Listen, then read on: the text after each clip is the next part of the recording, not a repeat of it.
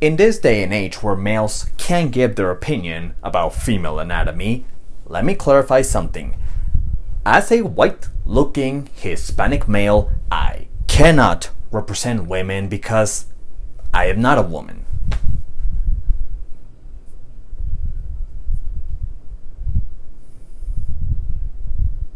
But if I was, this is what I would say. Pasito tum tum, pasito tum tum, pasito tum tum, pasito tum tum, pasito tum tum. Marylin Monroe and Megan Fox, two of the most well-known actresses, models, and above all, sex symbols. Their beauty labels have brought them fame and success, but with the cost of losing their identity in order to represent an image that strips them from their individuality, consequently affecting their long-term careers and personas. For one, it's already too late. For another, has woken this awareness to atone for the image we place on women who are labeled as beautiful but are devalued as meaningless. Now, whether you look at Marylin and Megan as good actresses or not, that's not the point of the video. This will be a look into their careers, what's their place in modern Me Too feminism, and what does our perspective of beauty standards say about us. So let's get on with it. Marylin Monroe, Megan Fox. What did they have in common? It ain't hot to be pretty after all.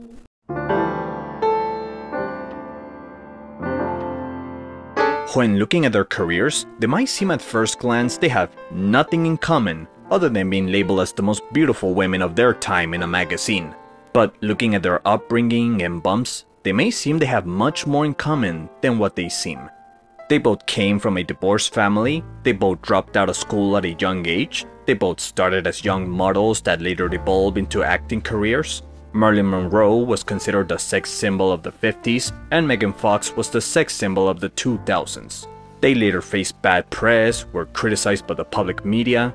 How they were first introduced to their sexual awakening brought them insecurities which later affected their careers in the long run.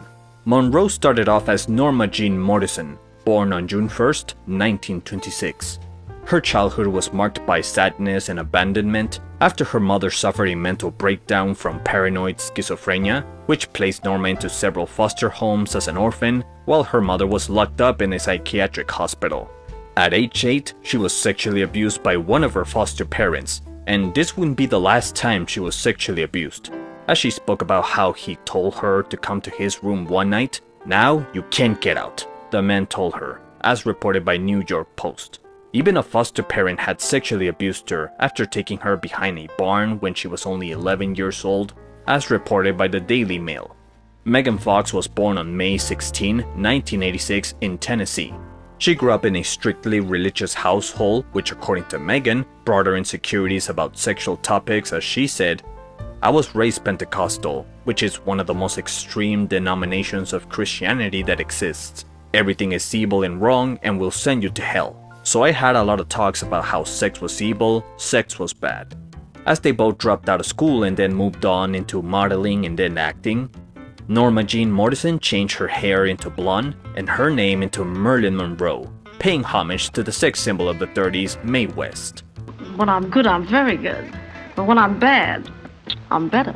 In 1947, Monroe made her first debut in a small cameo as a waitress. From there on, she was typecast in small roles as a dancer, or a wife, or a desirable secretary. Megan Fox debuted her acting career in 2001 in the Olsen's twin movie as a mean girl. At first she was typecast as the high school mean girl. She also had a small cameo as an erotic dancer in Michael Bay's sequel to Bad Boys 2. How they both garnered individual attention was from the likes of All About Eve and Transformers. Even though Monroe had a small cameo in All About Eve from 1950, the film won an Oscar for Best Picture, which attracted her much attention for her astonishing looks and wit. A waiter. That isn't a waiter, my dear, that's a butler. Well, I can't yell, "Oh, butler," can I? Maybe somebody's name is Butler. She continued to appear in small cameos, but by 1953, her role in Niagara established her as a household name, making her the star of several romance comedies at the high peak of her career, with Gentlemen Prefer Blondes, How to Marry a Millionaire, There's No Business Like Show Business, The 7-Year Itch, and the best movie of her career, Some Like It Hot. In 2007, Megan Fox was cast in the Transformers franchise. The movies were a big hit worldwide that it granted her recognition and the attention of men. But after each other's success, that's when their luck went from gold into gosh. Soon after, Monroe's personal demons started to take a toll on her. Her childhood insecurities and abandonment made her want to look for the validation of a love figure. A father figure, to be exact, the one that she never grew up with. But after 3 failed marriages and 2 pregnant miscarriages, this led her into a deeper pit of depression. Monroe gained a reputation of being hard to work with, always being late to the sets, and forgetting her lines. Would you like it any better if I knew him? And it slips her mind? Can we start again? The pressure was so big that while filming The Misfits, she suffered a mental breakdown and was instituted into a psychiatric hospital for 10 days, repeating the same fate as her mother. After she recovered, she returned to finish filming The Misfits alongside his role model Clark Gable, the actor she grew up admiring and fantasizing to be her father. Honey, when you smile, it's like the sun coming up. But after filming wrapped up, Gable died 4 weeks later, and the cause of his death was blame on Monroe for stressing the actress out with her breakdowns and causing production delays. This placed her into a much deeper depression. In 1962, she worked on the film Something's Gotta Give, but her unprofessional attitude resulted into getting her fired from the picture and bad pressing her for her mental breakdowns. After the studio changed their mind to rehire her again, on the 4th of August 1962, Norma Jean Morrison, aka Marylin Monroe, was found dead at home in her bed from an accidental suicide overdose. The film Something's Gonna Give was never finished. The downfall of Megan Fox came after she made negative comments to the Transformers director Michael Bay, comparing him to Hitler and how he was a nightmare to work with. Soon after, she was fired from the 3rd movie and replaced instead with a blonde model. What followed was a train of bad press insulting her, mocking her, and diminishing her as an actress. She would star in Jennifer's Body, Teenage Mutant Ninja Turtles, and low-budget movies that typecast her as the hot chick, and would get harsh criticisms in every work she was in, tarnishing her star power and any credibility she was trying to get as an actress. And I gotta say one thing, Megan Fox, look, one of the worst actresses in Hollywood. The bad press did to her as it did to Marylin Monroe, putting her into a mental breakdown from all the harassment. I didn't want to be seen. I didn't want to have to take a photo. I didn't want to have to do a magazine. I didn't want to have to walk a carpet. I didn't want to have to be seen in public at all because the fear that I was going to be mocked or spat at or someone would yell at me. Ever since then, she's been a mother, worked in a comedy show, and attempted to resurrect her career into more serious roles.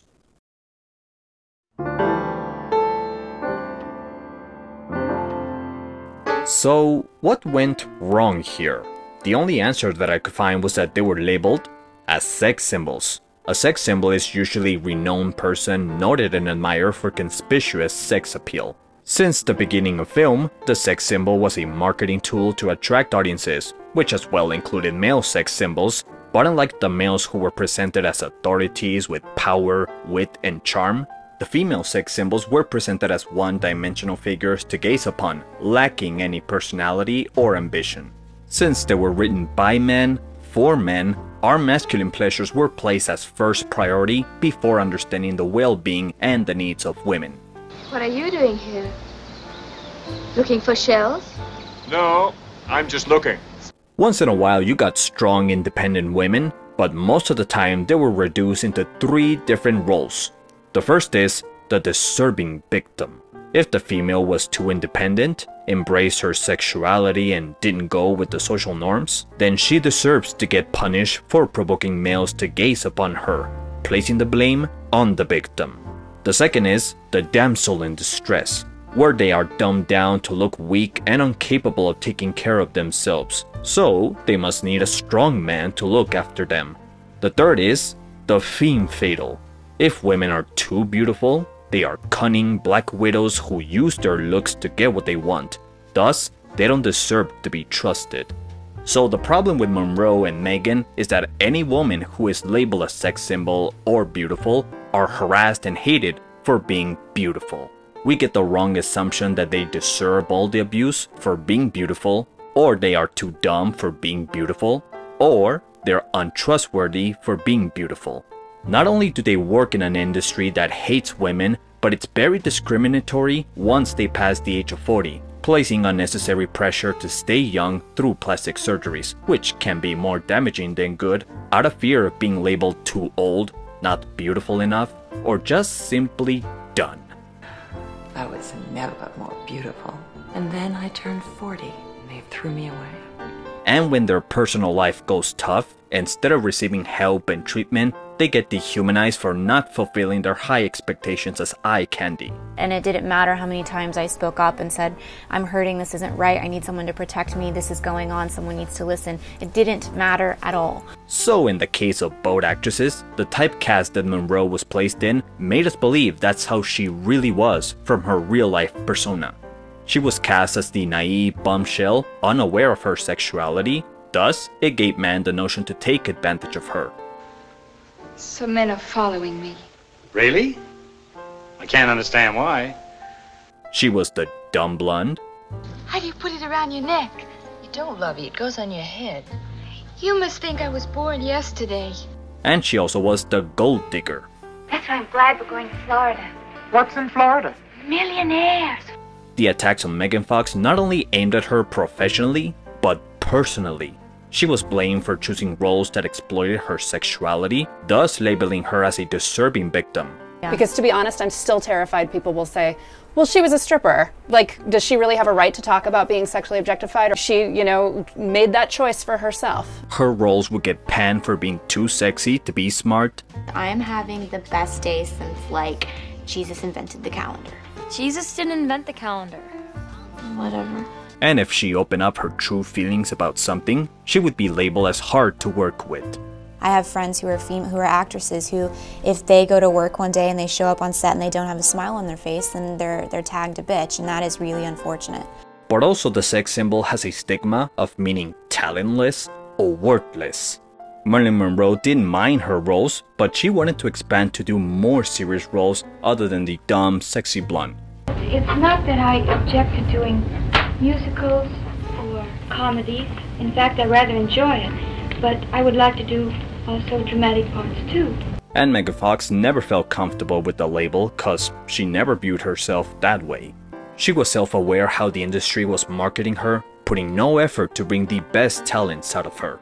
How sexualized I was and how I was reduced to, objectified is it's not the right word, it doesn't capture what was happening to me at the time. We don't think of Megan Fox's latest projects like her comedy show, her archaeology series. We think of all those sexy frames that made her seem like she had no talent, or personality, or ambition. We don't think of Marylin Monroe in her more serious roles like Clash by Night, River of No Return, and her last movie The Misfits. We think of her more popular generic roles as the dumb blonde like The 7-Year Itch, the staple that embodies her whole career with the white dress lifted up. In the film, she doesn't have a name or a character. She's just a girl. The film even breaks the fourth wall, joking that the girl was like Marylin Monroe. So it's sending a message that this nameless character and Marylin Monroe are the same. They are two naive, beautiful fools who men can take advantage of. In fact, that scene was shot several times with hundreds of men and photographers looking at the dress lifted up. And it's no wonder how this is her most popular scene in her whole career.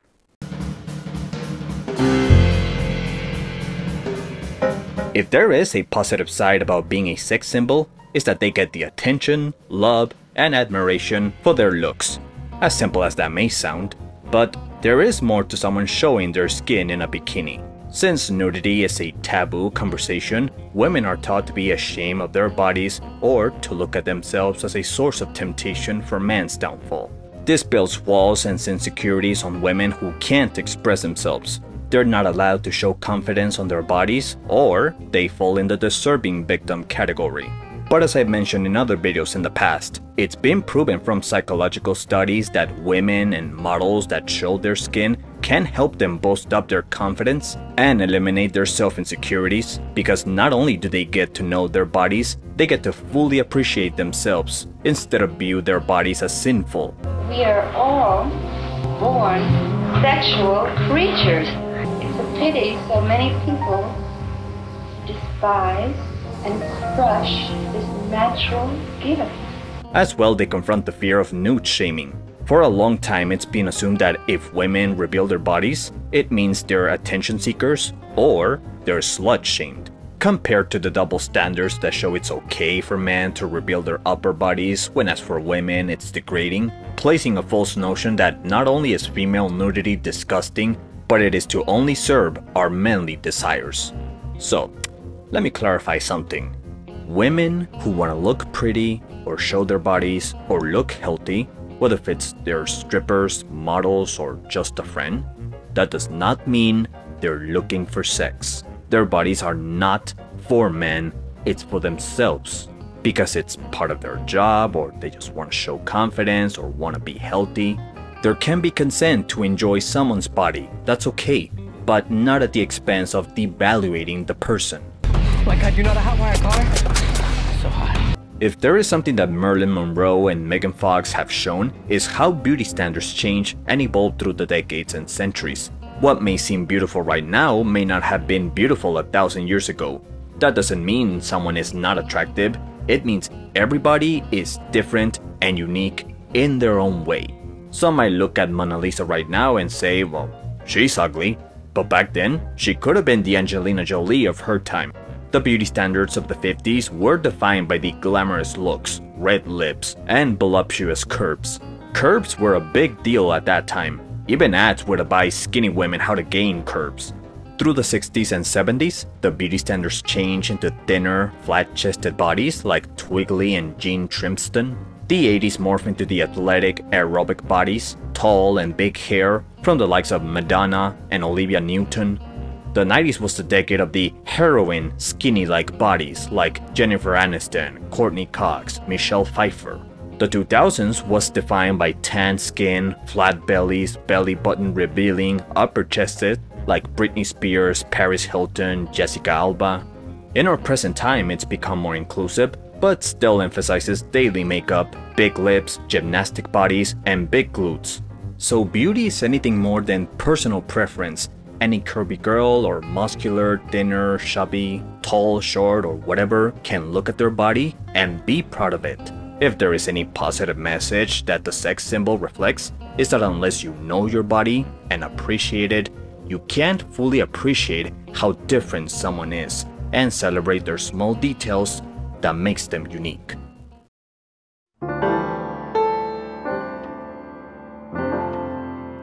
It might sound contradicting to be a sex symbol and a feminist at the same time, but for a term as feminism, which describes women as modest and recognized by their abilities instead of their bodies, can a sex symbol be a feminist? Well, it's harder for women who are sex symbols to be respected by their intelligence, but even intelligence can be objectified as sexy, not just in women alone, but even in men as well.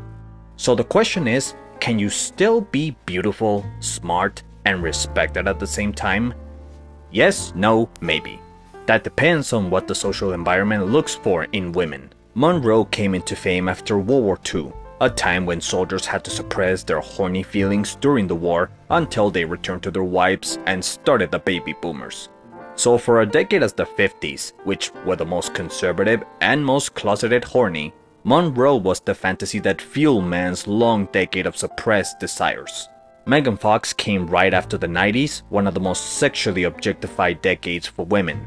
During the 2000s, there was more concern about terrorism and foreign outsiders after 9/11, meaning there was no concern to remove any demeaning portrayal of minorities or women. But no matter what side of the argument both actresses sided with, they were rejected by women because of their framing gaze. After all, Monroe was known to be the gold-digging, dumb blonde bombshell in most of her pictures, when in reality, she was anything but dumb.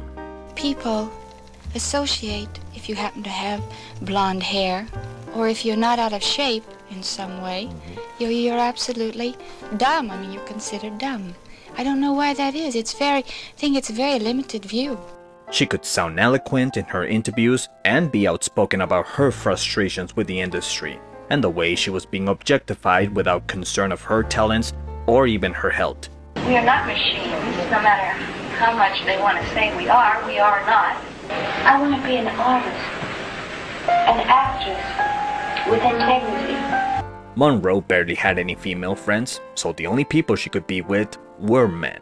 In her case, she wasn't looking for sex, she was looking to be appreciated for being herself, not because of her body, when all of her life she was being valued for her body. And the fact that she died at age 36, before turning 40, before getting disposed by the industry, this cemented her as the crowning label of glamour and beauty. We will never get to see her age and lose that image that every beauty label is afraid to lose. She died with that title, thus labeling her as an American pop culture icon that has been capitalized, merchandised, celebrated, homaged, and parodied ever since.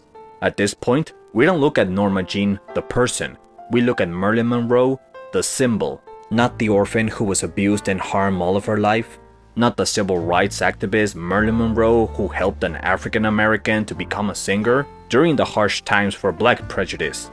What makes you so sad? I think you're the saddest girl I ever met. First man never said that. I'm usually told how happy I am. In the case of Megan Fox, when considering herself as a feminist, she was ostracized from the Me Too movement because in the eyes of feminists, she's a deserving victim. You know, I was sort of out in front of the Me Too movement before the Me Too movement happened. Like, yeah. I was speaking out and saying, you know, hey, these things are happening to me and they're not okay. And everyone was like, oh, you, we don't care, you deserve it. Ironically, her favorite role of all time, Jennifer's Body, is her most sexualized role and the most feminist role she's ever had, which was screenplayed from a female's point of view by the same writer who wrote Juno. Like, I don't feel like there's a space in feminism for me. You know, even though I consider myself a feminist, I feel like feminists don't want me to be a part of their group. It's about a popular high school girl that turns demon-possessed and eats boys after a ritual sacrifice goes wrong. The movie was heavily panned and critics diminished any possibility Megan had to be a serious actress. I was stupid, I was offensive, I was a waste of space, I was a bad actress, whatever, well, all of the things you can think of, I anticipated. But lately, the internet has been apologizing for how they treated Megan, that now the movie has garnered a cult following which tackles the inner insecurities of high school students falling under the pressures of social statuses. How could I ever be insecure? I was the snowflake queen. Yeah. 2 years ago when you were socially relevant. I am still socially relevant. In fact, Jennifer's Body has now become part of feminist film studies that teach how a social message can be overshadowed by its overly sexualized marketing, and the reason the movie suffered was due to the male audience expecting 2 hours of Megan Fox exploitation, and instead were very disappointed to get a witty horror comedy with barely any nudity in it. As Roger Ebert once said, it is the Twilight for boys. They said, what would you improve about this film? And the kid wrote, needs more boobs. And that was the data that was collected and taken seriously. So if feminism can represent a woman that is confident of her body, who is outspoken, it can also be someone who inspires. If Mae West was an inspiration for Marylin Monroe, then Marylin Monroe was an inspiration for Megan Fox, as Megan used to have a tattoo of Marylin until she removed it when realizing the pit that Monroe fell into. As Megan once said concerning to Marylin, she had all the potential in the world and it was squandered, she continued, and I am not interested in following in those footsteps. If Monroe represents someone who was consumed by the Hollywood label, Megan represents someone who tries to escape from it, as she's been getting a career resurgence, taking serious roles that emphasize her talents as a serious actress and a comedian instead of emphasizing her body. But to Monroe's credit, as an actress, she wasn't that bad. She could show raw emotions, be edgy, have a dark side layer to her, and be one of the boys who could get dirty once in a while. I hate her now, just smash it! And give me back my child! But truth be told, it is unfortunate how much potential she could have manifested. Well, for now, she can be remembered as a singer, visiting the US soldiers at South Korea and singing, flying away from work to sing happy birthday to President Kennedy at Madison Square Garden, and even had an affair with him and his brother. While as for Meghan, there is still enough time to see her age and recognize her as not another disposable symbol, but a person.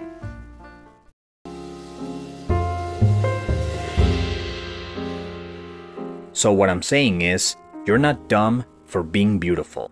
There's nothing wrong being called beautiful, and it's okay to be known as sex symbol, as long as it's done to empower the individual instead of controlling them.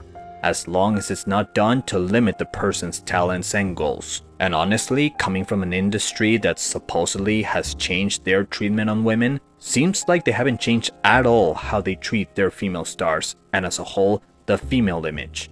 Beauty in Hollywood is not a self-esteem booster. It's a merchandise that gets old and replaced by another beauty standard. But if Marylin and Meghan can teach anything, not just to women, but even men, is that nobody should compare their bodies based on any social beauty standards. Because ultimately, they change and evolve, and no one will ever fall into perfection. Nobody should feel like a prostitute for being in touch with their bodies or being considered too attractive. If anything, they show you can demonstrate confidence with your body and still have decency left. In the end, there is nothing wrong to be labeled as beautiful, as long as it still acknowledges the person inside. Norma Jean Morrison was a dancer, a singer, outspoken, a civil rights activist, loved reading, and was anything but dumb. Megan Fox is a mother, a geek, loves archaeology, and believes in aliens. What it comes down to is consent. Consent for the body and the mind, not just in women, but on people in general. And I think that it is time that we should give that to all of them.